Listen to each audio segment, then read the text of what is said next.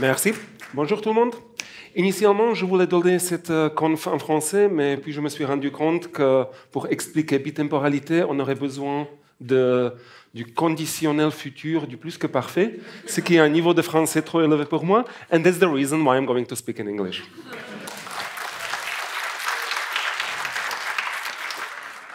So today's topic is bitemporality. We are going to track reproducible revisions in PostgreSQL using range types. In other words, we are going to insert, update, delete on our PostgreSQL database without losing any information. We are going to see some time versioning entities with attributes. I'm going to shortly introduce you to the range types that are around in PostgreSQL since some dark version of 9 dot something. The generalized search tree extension, and then a few words about Python, Psycopg2, that is a library to access PostgreSQL. And we are going to modify data concurrently and reading data consistently. My name is Miroslav Šedivý. I was born in Bratislava in Czechoslovakia. I studied to the south from Paris and Lyon. Many years ago, now I'm working in Karlsruhe, which is just on the other side of the Rhine River in Germany at the French border. Yes, I committed an error that I used some other databases before PostgreSQL, but my programming language is Python, so I hope that it's okay now with you. For this presentation, we need some really simple data model with some records that evolve over time, because you don't want me to present the whole huge database where I developed this whole system for several years ago. So we are going to find some simple data that maybe change with time, because this is information that was valid probably at the beginning of the movie, but during the movie many things changed. If it is too abstract for you, this is reality. These are the time zones that also change quite a lot. But these two examples, we can do them much simpler. We are really now going to take a very simple table of a customer with some ID, with some name, and some fee that this customer is going to pay us regularly. Every customer, the first two customers, they are always called Alice and Bob, of course. We have them already in the database. And now if you want to insert a third one, the name is, of course, Carol. We just have to insert it. Now you see the difference between these two states of the table.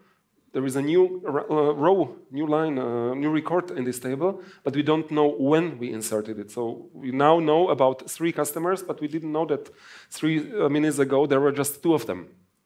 So when did we insert the entry with the ID 3? What we can do, we can add another column, insert it on, and then just every time we write a new record, it will update automatically with the current time. So with Alice and Bob that were inserted at the beginning of the year, we have Carol that was inserted today. So if we ask what was the state of our database, the number of customers yesterday, we will get number 2 today, and from now on it will be 3 persons. But if we want to update the database, we need the information when the data was updated. If we want to delete, what are we going to do? So what we can do, we can say, okay, an entry is valid at some point in the history. So we have 2 columns, valid since, valid until. And then we see that, okay, these 2 records were valid from the beginning of the year until future. And then as soon as we enter Carol, we will see that, okay, if there is a new information, new record that was inserted today. And now if we need to update an entry, for example, to update the fee for Alice from 10 to 15, we will update the old entry and we will say, okay, it was valid until today. And from now on, there is a new entry with Alice with the fee of 15, and it is valid from now on.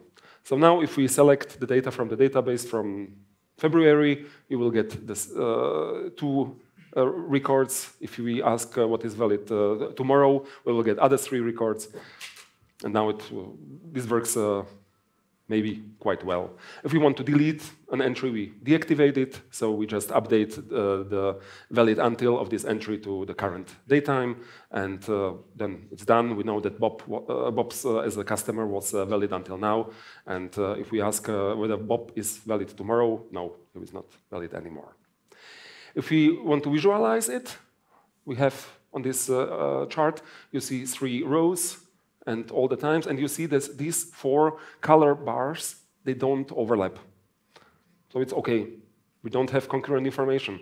We have no information in the database that says that currently Alice pays 2 fees. So that's okay. But this is because we paid attention when we entered it, but the database doesn't know that whether this information is unique at every time or not. What we can do in the first step, we could replace valid since and valid until, these 2 columns. We could replace them by 1 column, by just the column valid. And the column valid, it is a timestamp, is it with time zone, time zone range. This means it is a range from until, including, excluding the extreme points. If you see valid, it starts with a bracket and ends with a parenthesis. It means that the 1st of January is included and the 12th of March is excluded. Actually, instead of these dates, I could write the exact current time up to the microsecond. It would be the same. I just simplified it to make it simpler for you to read, to follow it on the slides. So PostgreSQL offers ranges for integer, big integer, numeric, timestamp, time zone, with time zone, and for dates. But you can also define your own range types. And with these braces, brackets, parentheses, you can define whether you want the edge points to be included or not. What I prefer is the second line with 1 including and 4 excluded. This is the same concept as range in Python. So 4 means that 1, 2, 3 are included and 4 is not included. This has a great advantage if you have timestamp ranges, because you take random time now with microseconds and you say 1 record is valid until this now excluded, and the next one is valid since this same datetime included. That makes 2 timestamp ranges adjacent next to each other without any microsecond in between. And this is great because then you have really at every time in the history you have some record that is valid. Ranges in PostgreSQL offer a lot of functions like test for adjacency, for overlapping, for complete includeness next to each other, or whether some points are included or not included, or touch a range or not. And you can also extract the lower and the upper ranges, edges, and also see whether they are infinite or not.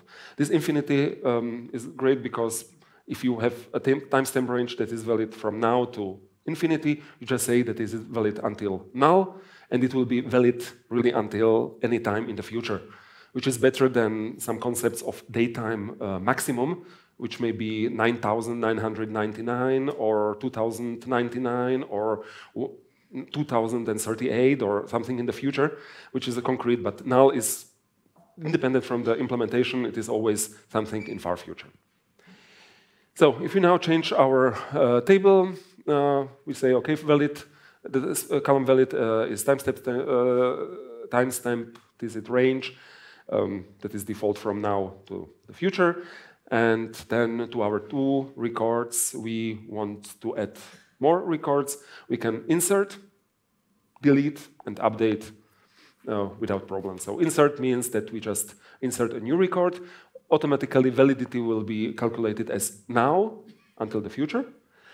Now is not the moment now, it is actually the beginning of the transaction. So even if you run all these queries one after each other, the now will always be the same, the beginning of your transaction. So that's great, even if the transaction takes an amount of time.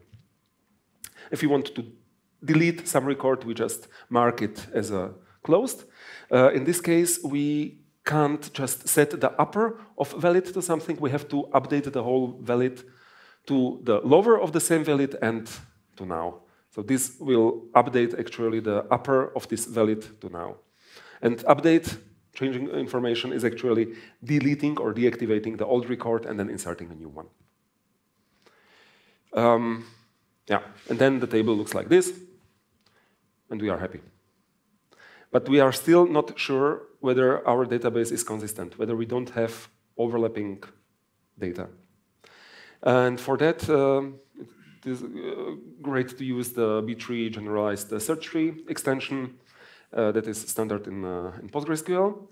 That allows us to build a constraint on this table that makes sure that some records don't overlap with each other. Because using something like unique on a timestamp range doesn't make sense. If I have two timestamp ranges that are not exactly the same, but they overlap, they are not exactly the same, so unique doesn't work, but overlap is still a problem. So in this case, we just define exclude using gist, and then all our conditions that we want to make sure that they don't occur at the same time when a new record arrives. This means that there are no two records in the database with the same ID, so the same customer, and with overlapping validity. We have here two entries with the same ID, but you see that these two validities, they don't overlap. So this table is perfectly valid. If you want to visualize it again, then you see that all these 4 bars, they don't overlap. So it's perfect. As soon as we try to insert something that overlaps, it will just refuse to do it. Maybe you have seen that now we don't have this ID as a primary key anymore, because it appears several times. If we have, for Alice, we have several entries, we need actually several records, so we cannot now guarantee that the ID of the customer is a primary key, and we want that primary key back. So we are going to divide our entity into 2 tables. The basic one, customer, that has all the information that we don't want to keep track of in the history. So it's ID because it's always the same, and maybe the name or login, something like that, may be permanent to the customer. And then we have here an extra table with customer_ref that references this customer ID and then contains all the rest that we know.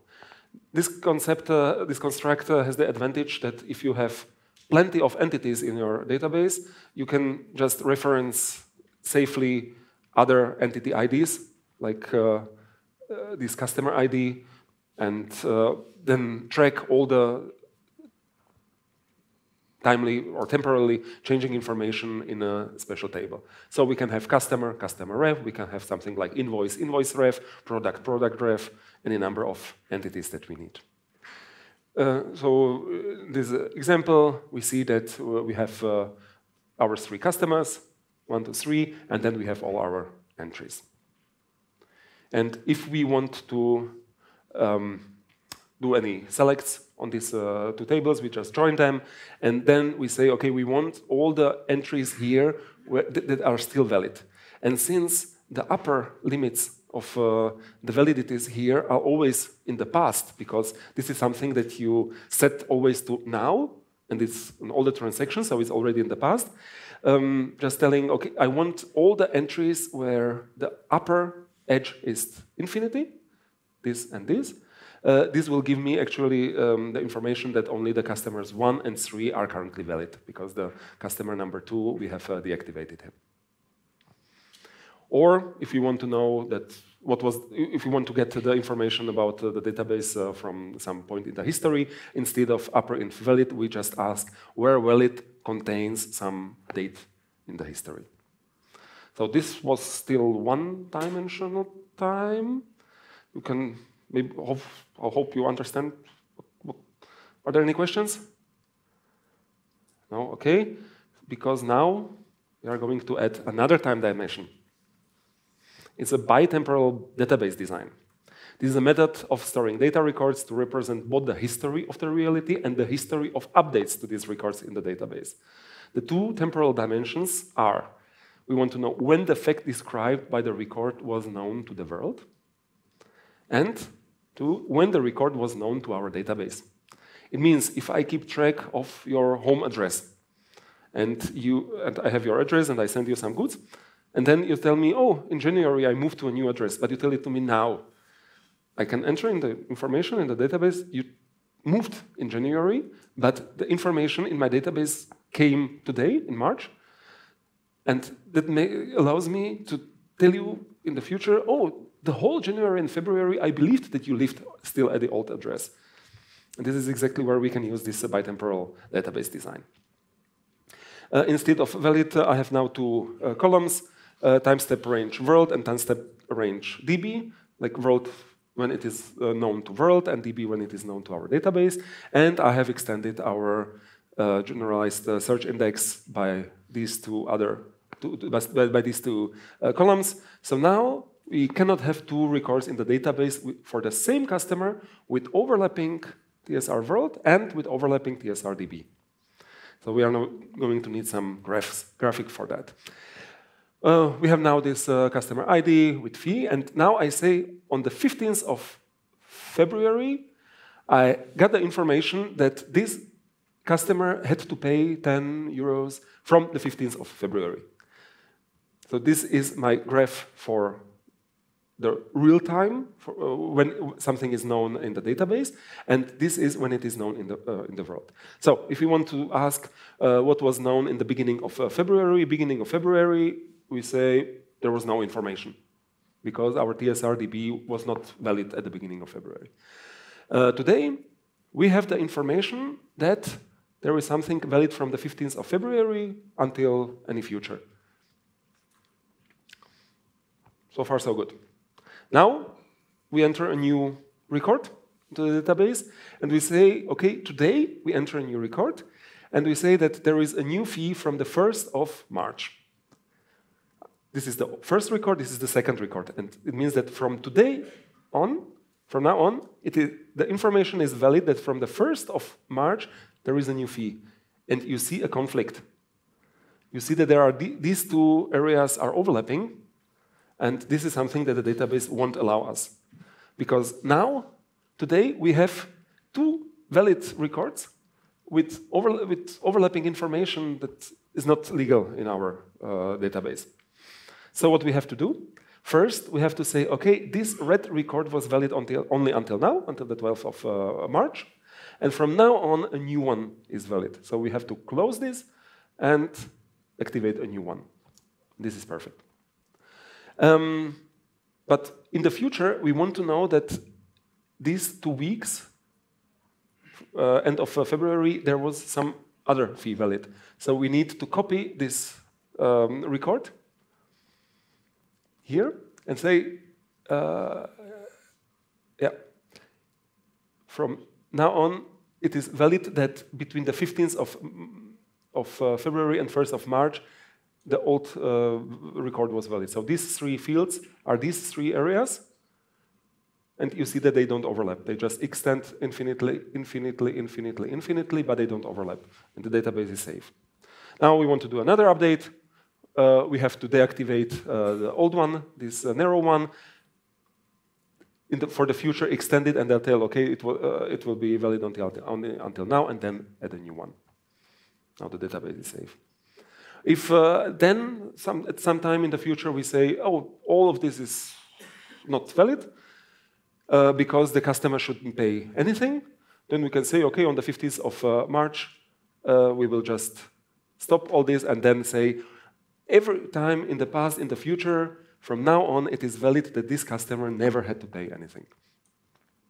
And then you will get a new area that is valid in this, and this, and this direction.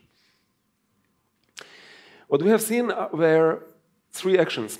We did something on the 12th, on the 13th, and on the 15th of March. So there were three actions, but all of them touched several records in the database. So maybe we can just say, okay, we are not in the database, we are in something like a Git branch, and we have individual commits. Maybe we want to describe these commits, we want to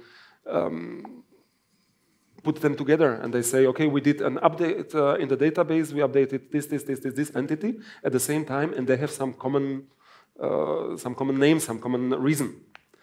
In that case, we can just replace these three or four datetime objects by individual revisions, by integers. And then we say, okay, here there was nothing, but in the revision 1, we did something, in the revision 2, we did something, revision 3, we did something, 4, we did something, and so on. And that makes us create a new table, revision, with some revision ID, integer, and then with the TSRDB, so timestamp range when this revision was known to our database. and with some description, with the name of the person who updated it, the reason, host name. You can log anything you want. You can add more columns if you need. And then, of course, we need a generalized search tree, and then say that these timestamp ranges, they may not overlap. And then, in the beginning, we have an empty table, revision 0, that is still always valid. And then, as soon as we add a new one, new revision, we just finish or deactivate this revision. We update it with the current time, and that add a new record into the database. And then it looks like this. So here in our customer revision, instead of this tsrdb, we have integer range with the validity. This record was valid from the revision 1 up to the revision 2 excluded. It means that it was valid only in the revision 1. This was valid in the revisions 2 and 3. This was valid only in the revision 2, only in the revision 3, only in the revision 3. This was introduced in the revision 4 and is still valid. And then here in the revisions, we always write new entries.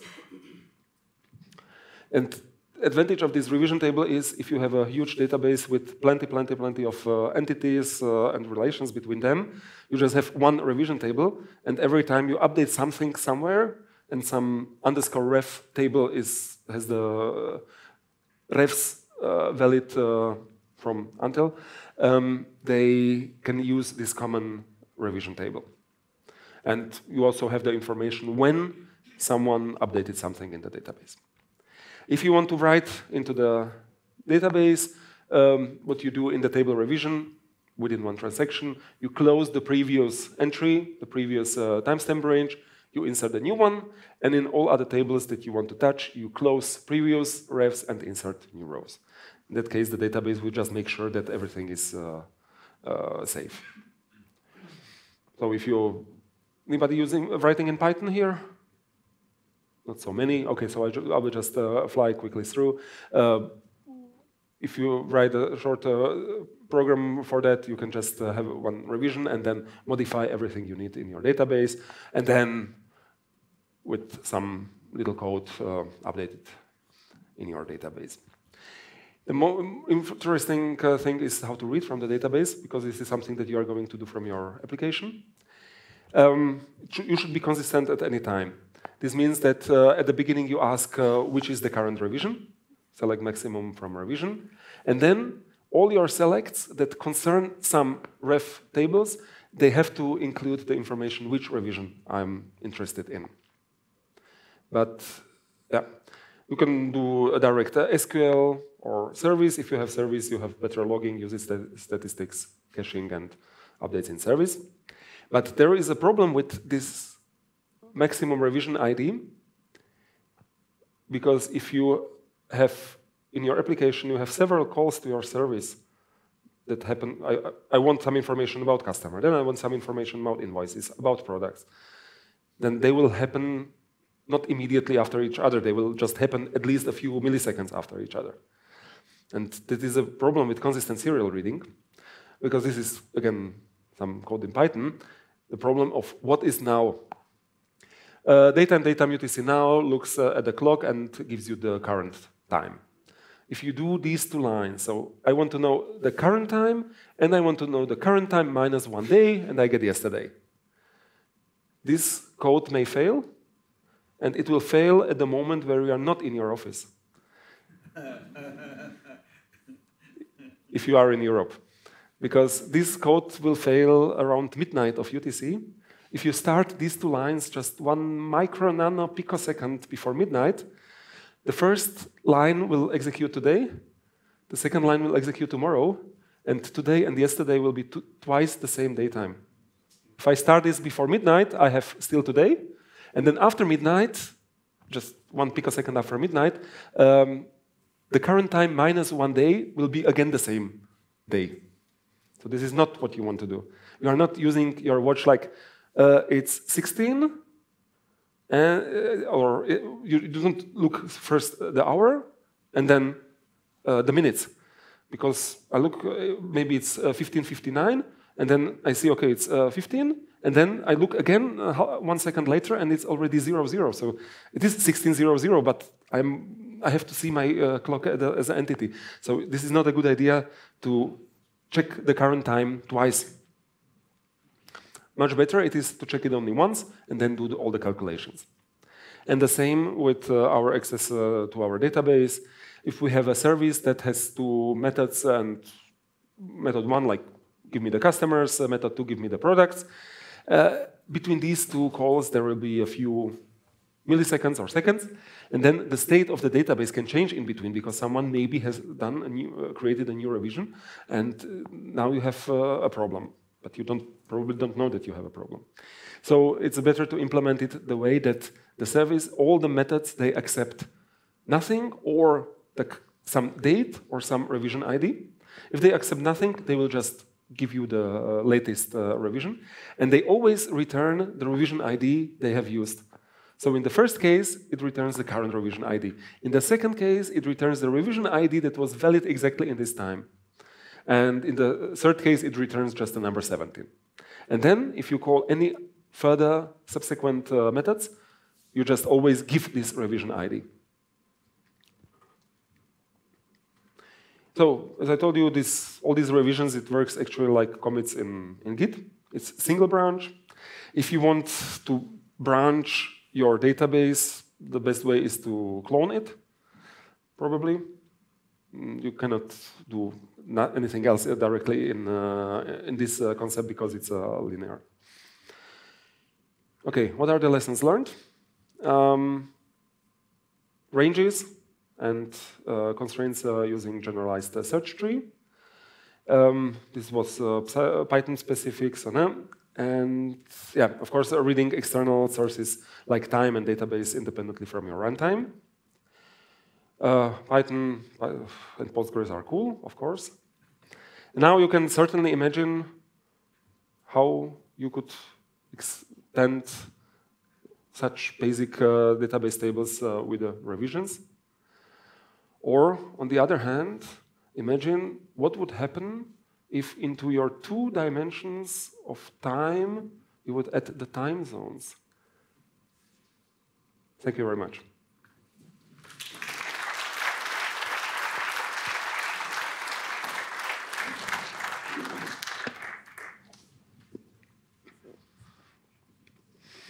Any questions?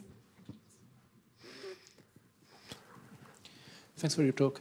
I was just wondering, when you're storing the database time, why do you need a range? Because as soon as you insert or update something in the revision table, you only need the timestamp, because it's the previous range is immediately closed.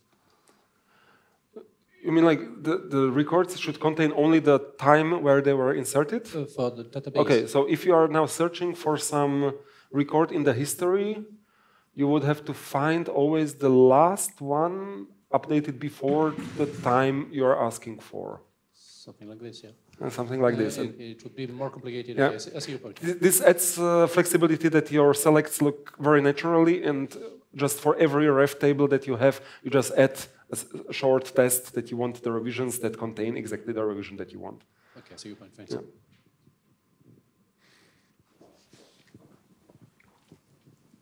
Hi. Is there performance impact for common operations, like, I know, some standard join stuff that would be trivial before and now suddenly is not trivial anymore, or you pay a big price for it? I use that for a database with less than 1 million records, and it worked really great.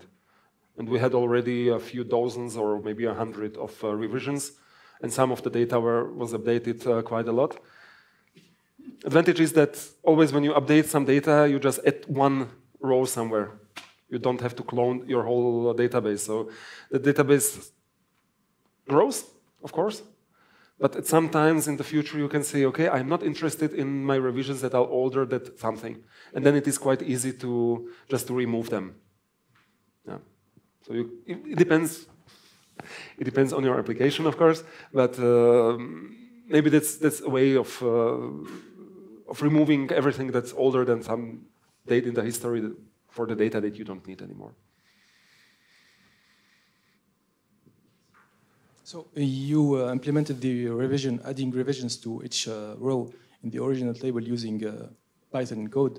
But would you advise using triggers instead to every time you insert a row in the original table, you automatically... I tried it with triggers, but there were some tables were a little bit more specific, so I wrote actually a library that does the whole stuff, that also takes care of concurrent writing. So there are no triggers in my code. Everything was pure Python code, and really not that much. No, but I preferred it to do it on the application side, because actually everybody who wanted to insert something in the database had to use this library. It adds you a little level of abstraction.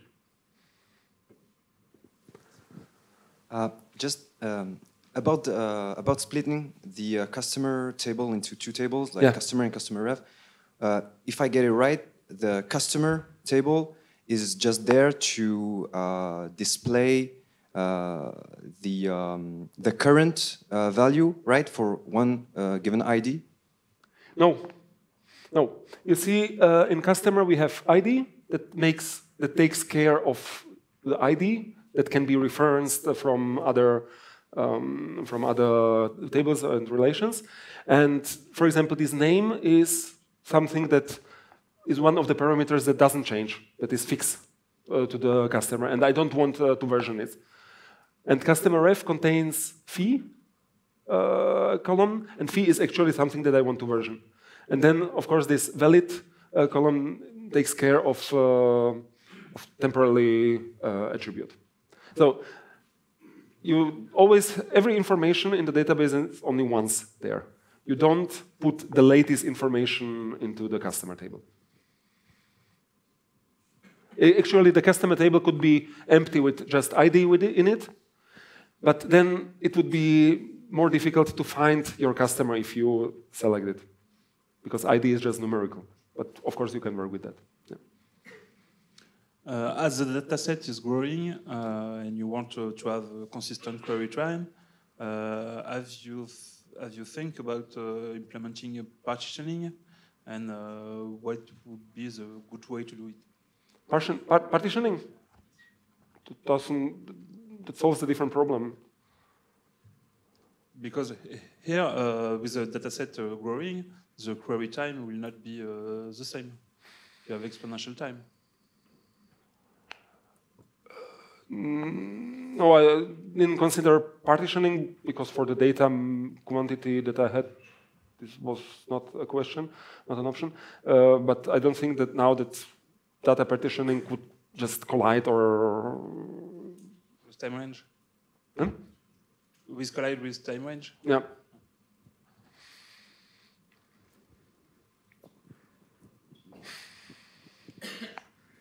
I see that you wrote a Python library to do this stuff. Is this open source? I just checked your GitHub and I see that you have a nice Python implementation of ed, which is the standard editor, but not this library. Is it available open source? Unfortunately not. Ah, too bad.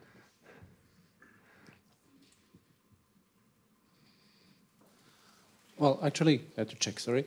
But SQL 2011 introduced temporal extensions. I don't know if you're aware of that. And I think there's a module in an extension, actually, in PostgreSQL to implement that. I don't know if you checked this. No, I didn't check. Actually, this is something that I implemented 2 or 3 years ago with Postgres 9.6. Okay, yeah. So I will happily look at, thank you for the information, I will look at PostgreSQL 11 I'll show it to you later if you want. Okay, thank you. Thank you very much.